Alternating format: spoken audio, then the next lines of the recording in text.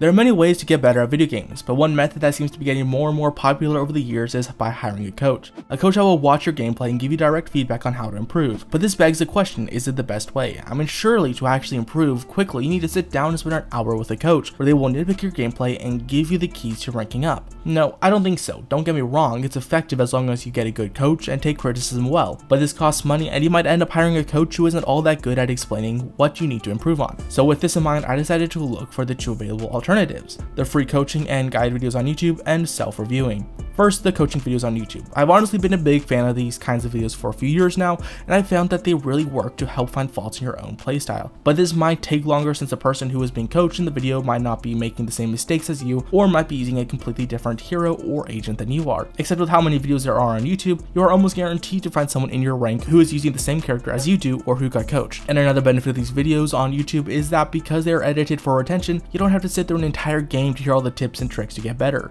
Everything you need to know is likely to be shared within 15 minutes of the video, meaning that you can either go and try the advice in your own game, or you can watch more coaching videos and attempt to learn more things you can implement. As an example of this, I looked up support coaching on YouTube and instantly saw this video: the simple way to carry on Kiriko. I started watching it while in a queue for my worst role support. I would typically lose the majority of my support games. I might have won one game, but then I would lose 3 in a row.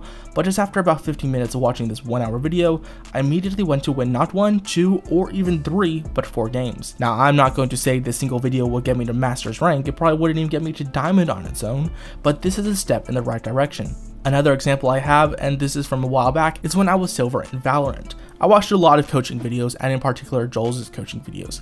I found that I started to get better. The way that things were simply explained allowed me to make adjustments to improve my gameplay. And while I still lost a few matches here and there, I started winning the majority of my ranked games and went from silver to plat with almost no losses. But what if you don't want to hire a coach and you can't find a good video covering your agent? There are two things. You can either look for a different player of your rank, as there will be mistakes in general that you'll probably have in common, or you could self-review. Self-reviewing is harder because you have to figure out what could have been done better. The coach has the benefit of already knowing how the game should optimally be played, but you will have to figure it out. Not to mention that it might be harder for you to record gameplay if you have a lower end computer. Thankfully, some games like Overwatch have a replay feature that costs nothing to your hardware, but a game like Valorant doesn't, which they really should have implemented in the first year, but whatever. Let's talk more about self-reviewing. When self-reviewing, some key moments to watch are your death, when you get a kill, and when a game is lost. Compare this to the reverse moment. What is different when you die versus when you get away? How did you approach a fight in one where you got kills and one where you didn't? Why did you lose a game compared to the opposite? This will give you some understanding of how your playstyle, even against different types of enemies, will vary. This, I believe, is good to do, and with practice will allow you to incorporate it into your games. But I also believe that this is less effective than the other two methods and takes a lot longer. And if you feel stuck in elo hell and would like some more advice on how to get better while playing the game, check out this video.